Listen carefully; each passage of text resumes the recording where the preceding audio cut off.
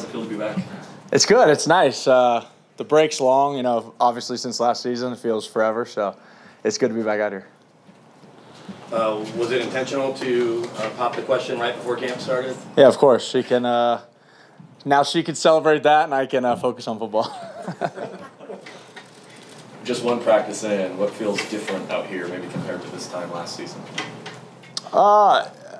I think, you know, we're just further ahead. You know, having the staff 2 years in a row, you're still not learning the new stuff. You know, we know practice is going to go. You know the warm-ups, you know the meeting schedule. So that stuff, I would say, you know, obviously we're way further ahead. And then I just think, yeah, I mean, we're just practicing faster. I think we said it during, you know, the OTAs. But I think it's the same thing. It's just year two with the same staff, and so it's just going faster.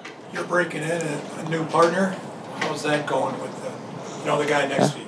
Yeah, it's it's obviously different. But you know, so much of my career, usually I've been that guy. You know, for a lot of it, you know, fighting for a spot, fighting for playing time. So it's good. You know, I think, you know, today, you know, Cody and Jonas getting a lot of reps. I guess with the 2 periods, you know, they're gonna rotate and let the best guy win. I think it's fun. I think I think there's a lot of competitions on the team, not just, you know, in our room. It makes the team better. And, you know, I think, you know, VJ said it last night, is who starts game one doesn't decide a season. You know, like I said, you know, there's been multiple times in my career, week 1 or 2, you know, I'm not starting, but I end up starting 15 games. So, you know, you tell those guys, like, you know, you're competing every day to start week 1, but it's not – that's not a 17-week decision. That's a week 1 decision. So to just keep getting better every single day and, you know, fit in the best role you can on this team and, you know, help us win football games, because that's, you know, the ultimate goal of everything. So then how important, if at all, is it to get that other starter decided sooner than later? Yeah,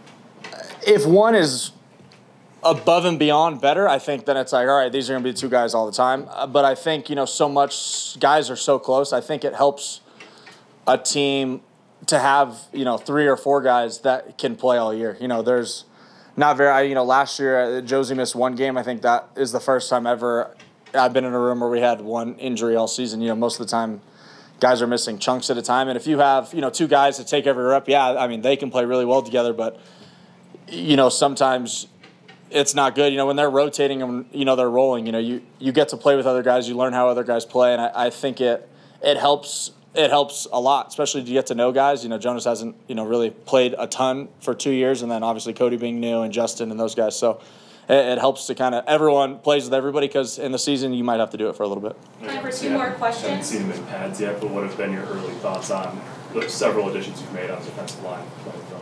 I love it. It's exciting.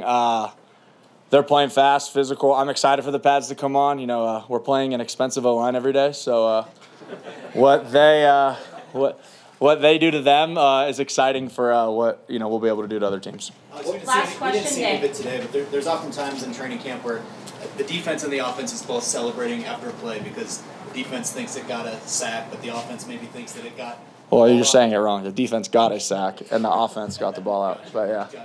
Gotcha. Do those like arguments or debates, like, do they extend like into the locker room after practice? Have you ever been a part of some of those situations where it kind of keeps going after that in the locker room?